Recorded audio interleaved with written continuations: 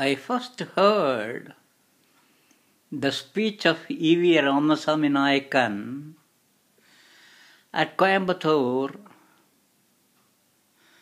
when I was just 11 or 12.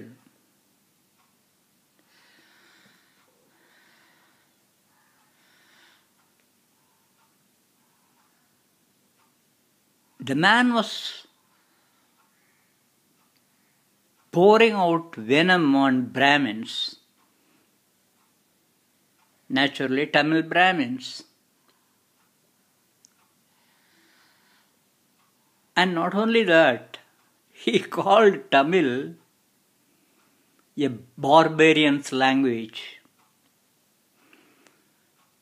The crowd appreciated it. It was very strange that nobody took objection to his remark.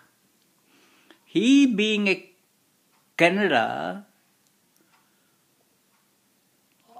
how could he call Tamil a barbarian's language? And he called Tamilians barbarians.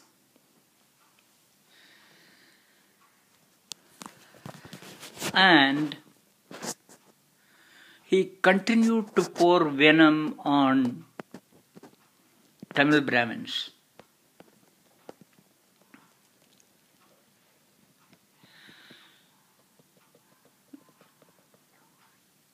The strange part of it was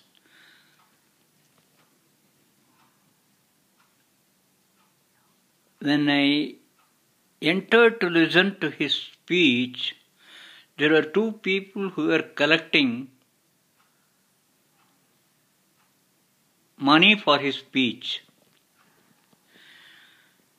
Earlier I had heard Kumaramangalam, Parvati Kumaramangalam and others, communist people, but they didn't collect money for their speeches. But it was strange that this fellow who claimed to be a Dravidian and who openly criticized Tamils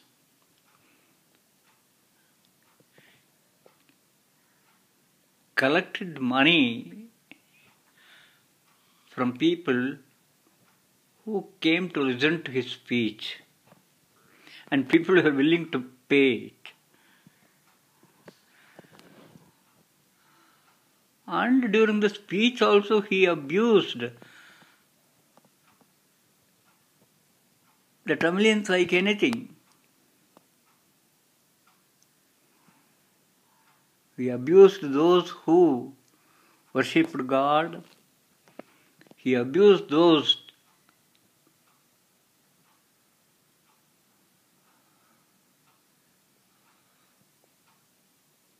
who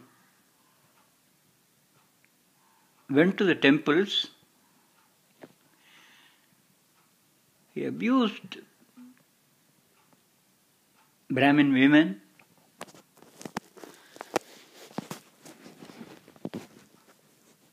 And he abused Rajaji.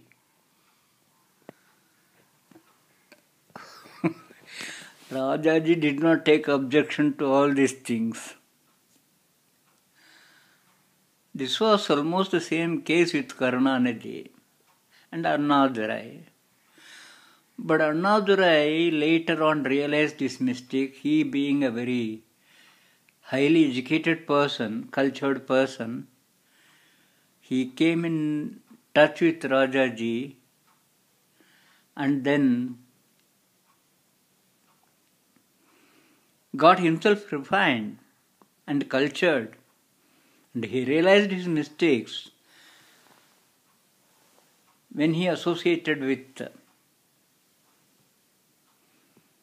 Rajaji and parted company with a man like E.V. Ramasamy Nayakan.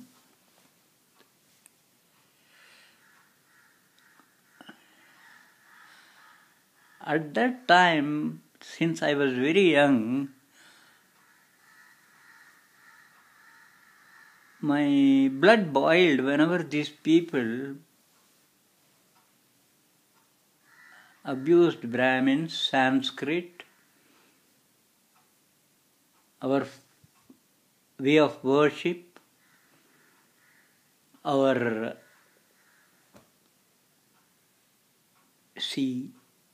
monthly remembrance of our ancestors. In this noble task of his, the Christians and Muslims of Tamil Nadu, or people of Madras, you can say, at that time,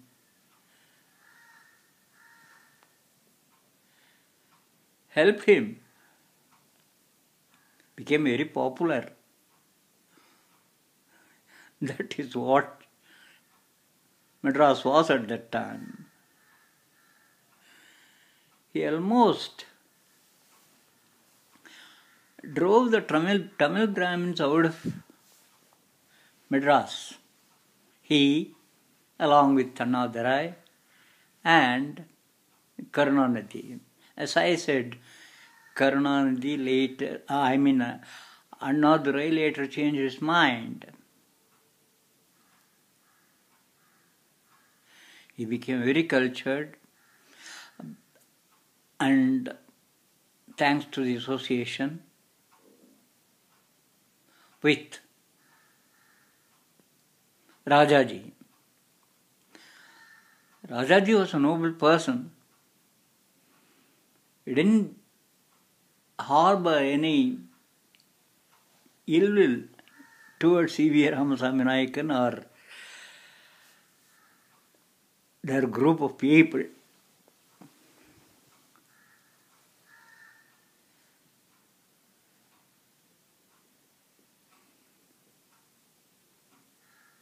Annadurai could think logically. He was a powerful orator, both in Tamil and in English.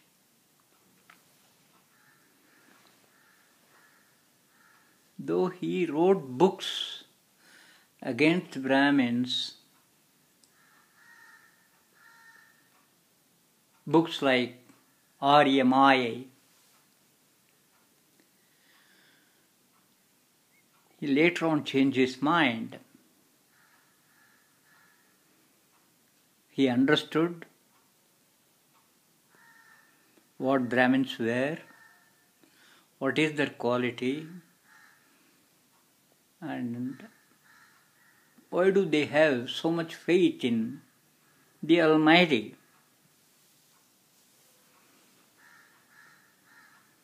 So with this background,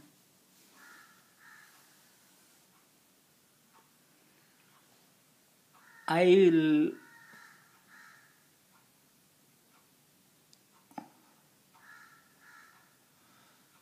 report to you one of his speeches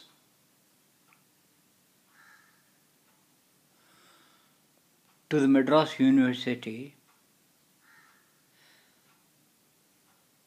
after he took over as Chief Minister. As Chief Minister, he took every decision only with the approval of Rajaji.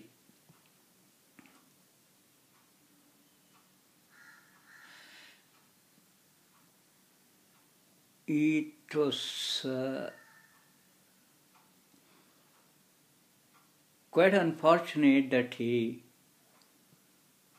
died of cancer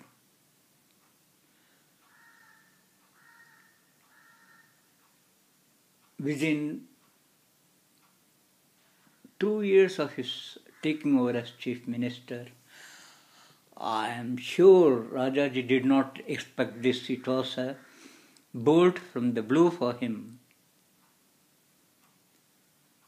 because Rajaji knew Karunanidhi.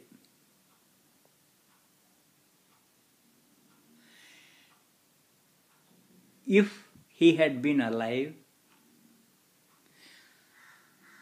if C.N. Annadurai had been alive,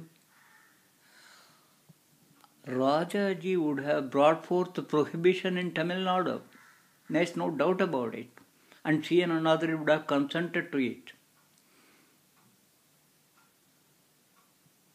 But no, Karunanidhi did not do it.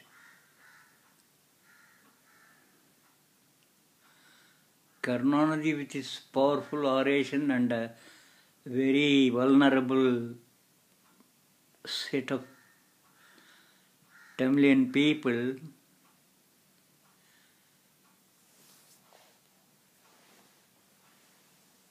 he never allowed Rajaji to introduce prohibition in Tamil Nadu, and unfortunately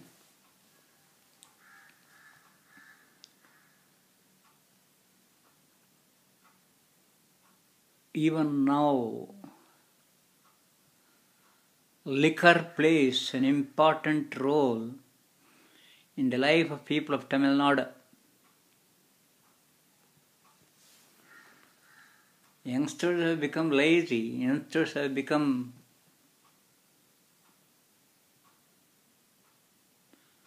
very, very cinema addicted. They have become addicted to liquor.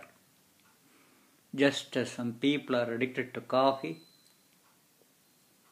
they are addicted to liquor. I will now, in my next dispatch, I will read out the address of C.N. Annadurai to the Madras University. Thank you.